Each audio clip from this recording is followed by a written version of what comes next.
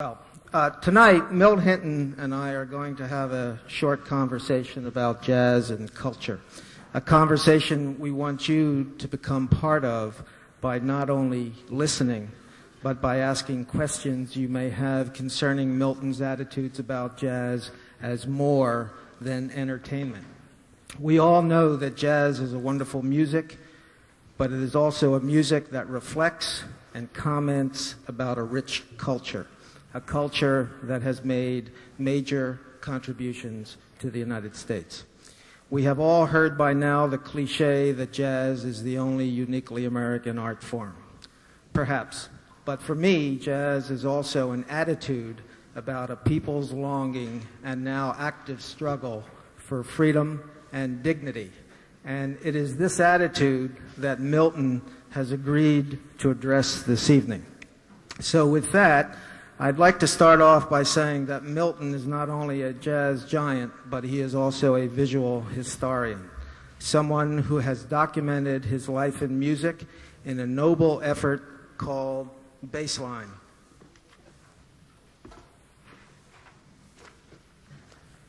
Little plug for Milton's book. And if you have the book, you know what I mean, and if you don't have the book, you should. And copies are available this evening. They are in the hands of Milton's wife, who, if you don't already know, has been by Milt's side for over 40 years. At 51, she corrects me quickly. And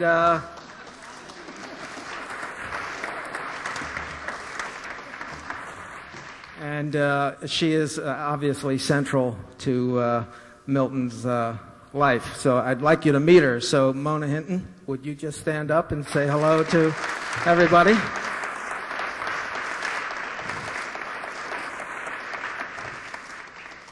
Dan Morgenstern, in his introduction in Bassline, stated that this book, quote, is also a slice of revealing personal and social Afro-American history keenly observed.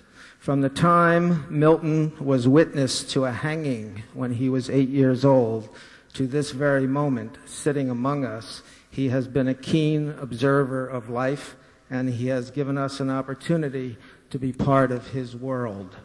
As co-chair of the jazz program under the National Endowment for the Arts, as a participant in developing their oral history project, as a teacher, husband, father, grandfather, Milton has been unswerving in his determination to advance the cause of jazz and African American contributions to the American scene. So with that, I'd like to bring Milton up, and he and I are going to have a short conversation. Milton Hinton.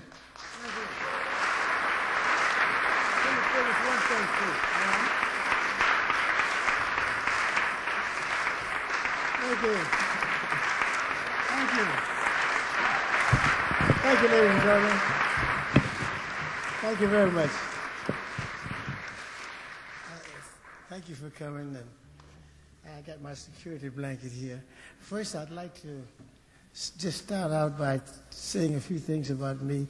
I got a young man here, Mark, that was at the International Society of Basses. This is a littlest bass player of all of us, and he's fine. And he's marvelous. Last year he was at the International Society of Basses Convention, and I had the chance to work with him a little bit. And he just asked me if I would, he's got to go to Sunday school real soon, so he's got to leave early. So he asked me if I would do something for him. So with your kind permission, I'd like to tell you something about me and do it for Mark. And it goes something like this.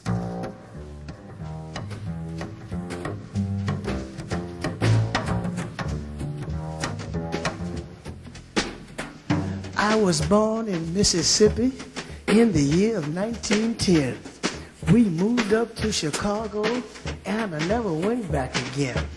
I played with Cab and Louie, with Doc and Streisand too, with Prez and Clark and Dizzy and Allen and all these other fellas too. I jammed with Benny Goodman, with Basie, Duke, and Earl. I toured England with Bing Crosby, and the Middle East with Pearl.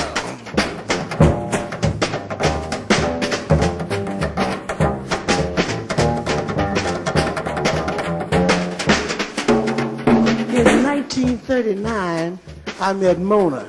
that's my bride. And nothing's been the same ever since. I fell in love. She blew my mind, took the money, went shopping, and I've been broke ever since. I worked with Jackie Gleason, played rags with Hubie Blake.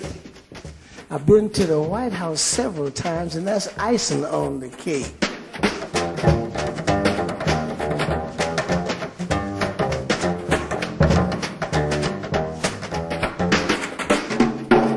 I even strolled with Freddie Keppert and Tiny Parham too.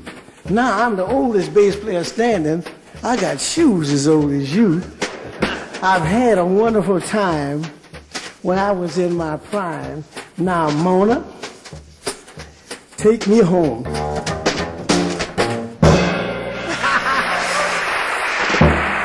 Alan Dawson, thank you, Alan. Thank you.